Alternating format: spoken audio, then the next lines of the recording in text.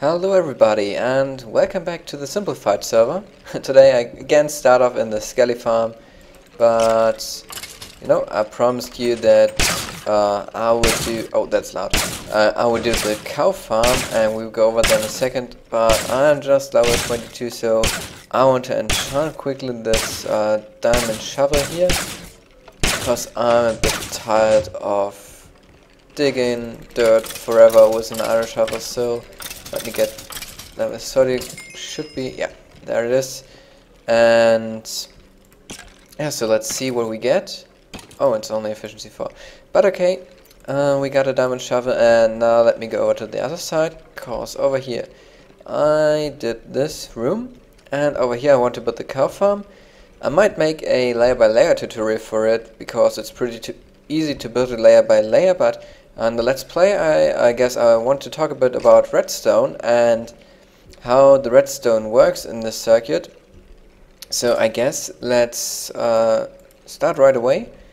And the principle of the cow farm works is that it's a pop-up cow farm. So we have cows jumping up and down, and the baby cows will get separated by the water and by a piston.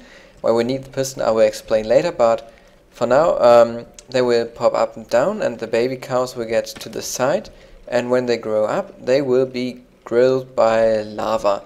And so we have two dispensers in the system. The first one we get right here, that's where the cows will stand on, and so there will be a block here where the cows stand on and then jump up and down so we can breed them. And then we have a second dispenser here, which will contain the lava, and it will dispense lava exactly for so long that the cows will die by the fire damage and we get steak. So to activate it, we would just have a redstone dot here and a block on top where a lever will be on, and this will power the water dispenser here, and we want to turn off the water when we turn off the lever.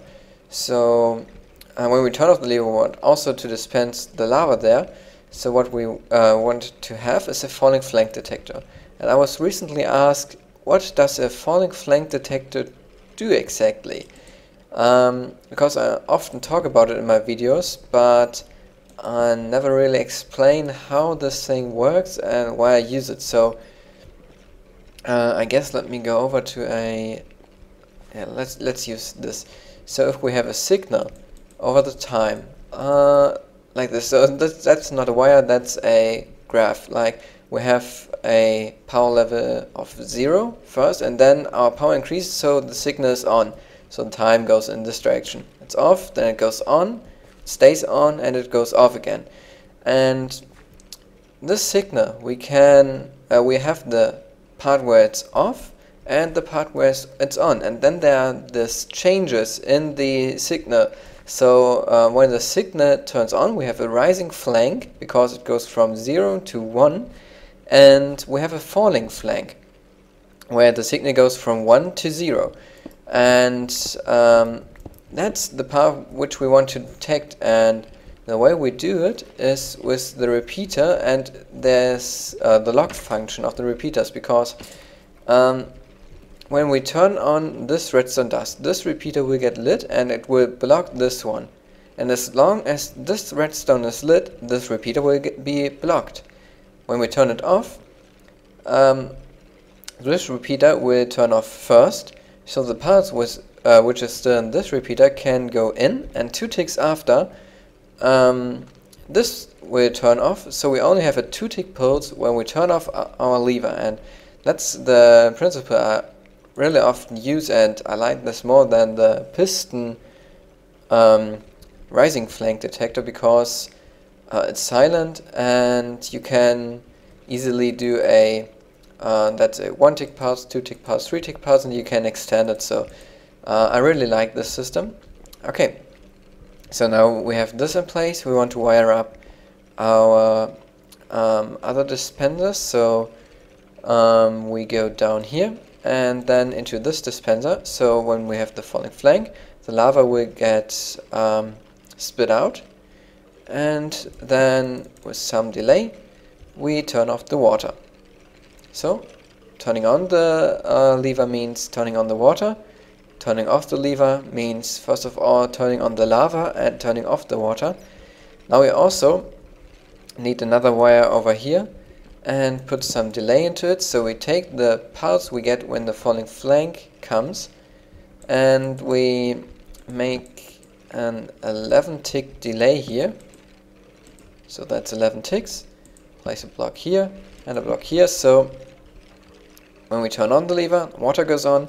When we turn off the lever, first of all the lava gets on. 4 ticks after the water goes off, and 11 ticks after the lava goes on, the lava goes off again, and we grill our cows.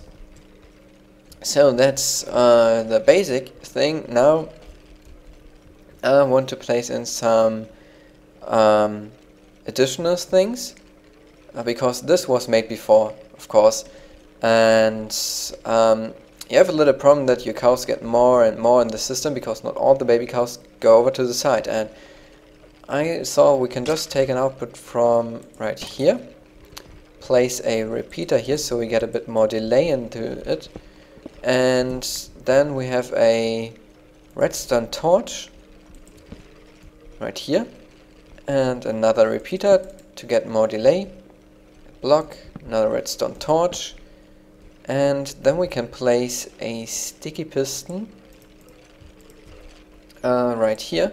So when we turn it off, after the lava is off, we give this piston a short pulse which will push over the cows which are standing right on this block here. So we're pushing them over.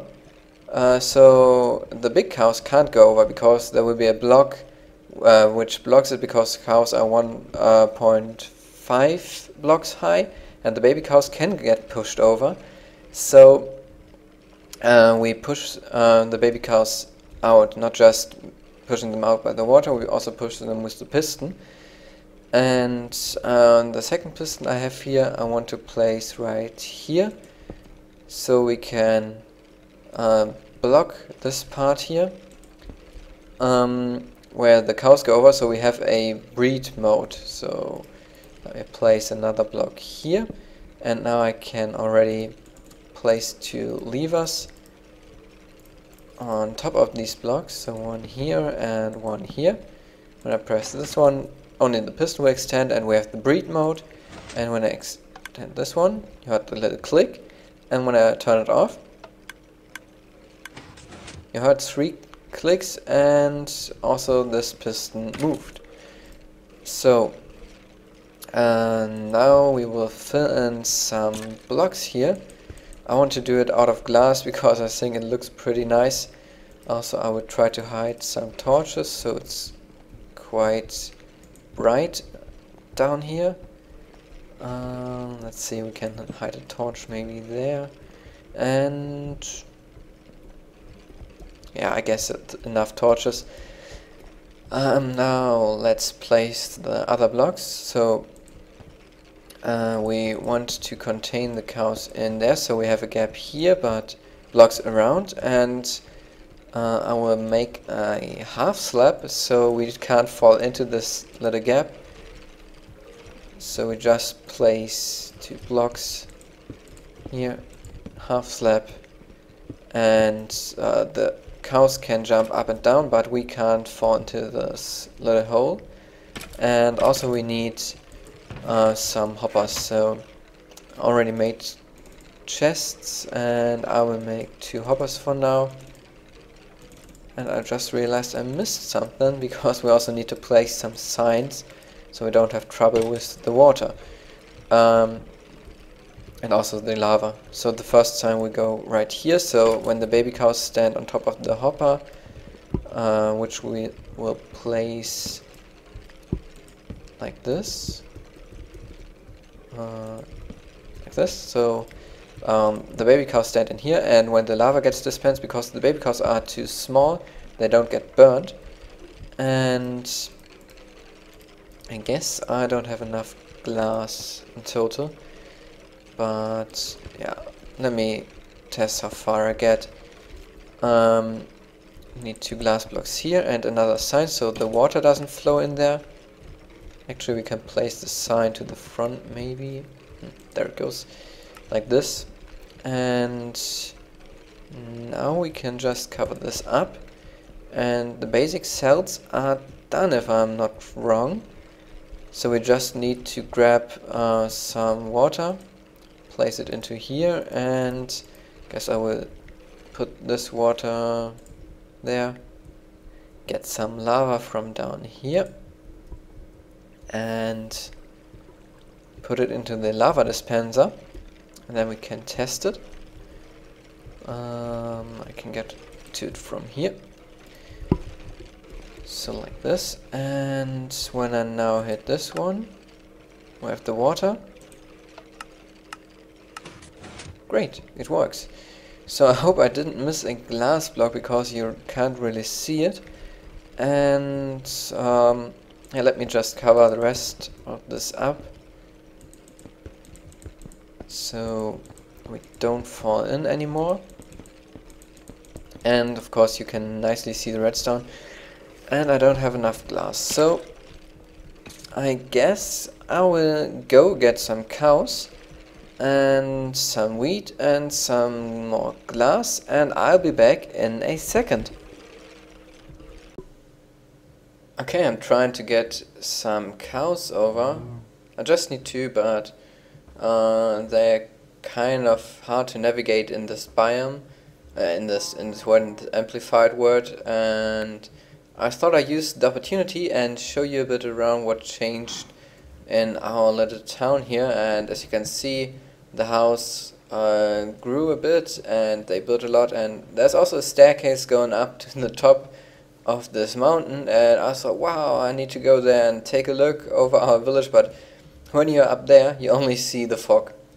As you can see, it's in the fog for me now, and of course when I'm up there, the part down here is in the fog, and I guess I lost my cow again. So let's try this again. Yeah, and what else changed? Bear's building something strange there. I don't know what this is, but we will see at a later point. And yeah, Achievement Gaming, of course, is building up there his house. And yeah, that's basically what changed so far. As you can see, I was already getting some wheat, and I just need to fit this cow through my door. And here I'm back, and I got some cows in there, so now I can demonstrate maybe how this works. So it's already some cows, so let me put it into the normal mode, and when I now turn it on, they jump up and down. I can just hold right click, and as you can see, some baby cows are popping out, but not all of them. And then I switch back to a normal item, hit the lever again, and there you can see that I guess 2 baby cows went over, and 1 cow is bugging down there. I wonder if it's really there or... Wow, and you? What are you doing? Oh, come on. Are you kidding me? Go in there. Thank you. Yeah, and you maybe saw already, I was working here a lot, so it's actually the next day now. And yeah, I also put in a nano farm in here. It's just a block moving up and down, and a 1-tick clock for this dispensers, which fire bone meal, and so I can get wheat easily. And then over here I got my AFK fish farm. You can find a tutorial on my channel, of course, and I made it a bit different so you can't see the redstone at all. And when I turn it on, I can just wait for skeletons to spawn, and this was only possible because we were in the nether, and I got some... Oh, does it work? Yeah. I got some nether quartz, so I could make comparators to build this up. And yeah, I can just wait here, AFK, and get some fish, which is pretty cool. Maybe we can catch one on camera now. Should be quite fast, cause I got lured 3, I guess, on my fishing rod. So hopefully there's a fish incoming. Let's just wait a little bit more. I haven't really used this farm till now, so yeah, as you can see, I got a pufferfish, and you can just put something on your mouse to use it. I really like this farm because it's super cheap. The redstone is all behind this wall, and not much to it. And I also made this enchanting room over here where you can see the chest. I want to put in inner chest, so we have our valuables here. And the way I use this farm now, let's see how many do I get in there. It's about 80. Normally I would kill the skeletons like this, just punching them, but when I AFK here and I want to get the XP quickly, I can just use an splash potion of healing and kill them all at once, which is pretty nice, because I can just fish there, go over, kill them, go enchant, fish, kill them, enchant, and so on. So let's throw the potion now. Almost all are dead, and I get lots of XP at one time. So I put in lots of stuff into this farm, and till now it was public, but I thought I could need some materials. So what I did was removing the pressure plates in front of here, and now people sell me gold, diamond, iron or emerald, whatever they want, and they can just put it in this chest. The door will open and they can walk in, use this farm as long as they want, but I get a bit of stuff back that I put into here, and yeah, they can use this farm, enchant as many stuff as they want, and when they're done they can just walk out. And hopefully people on the server are nice and pay me something, and don't just break a block and sneak in here, because that would be pretty mean. It's a lot of work went into this whole farm, and I think they could give me something. So yeah, I guess that's it for today's video. It goes up on Sunday, I hope, so a bit earlier than the last ones. And I thought I would just upload a video when I got around 15 minutes done. Sometimes it could take 2 weeks, sometimes half a week, I don't know. But as always, please leave feedback on the comments, because that really helps me. Maybe you have some suggestions what I should do in the next episodes, or you just want to tell me that you watched the video. And I'm always super happy if I have comments under my videos. So yeah, please leave a comment. Of course, if you're new, subscribe if you haven't already. And also, if you have friends that are watching YouTube videos like Let's Plays, tell them that I do videos, send them links and show them my videos. That would be super nice. And yeah, I guess that's it. So see you in the next video. Bye.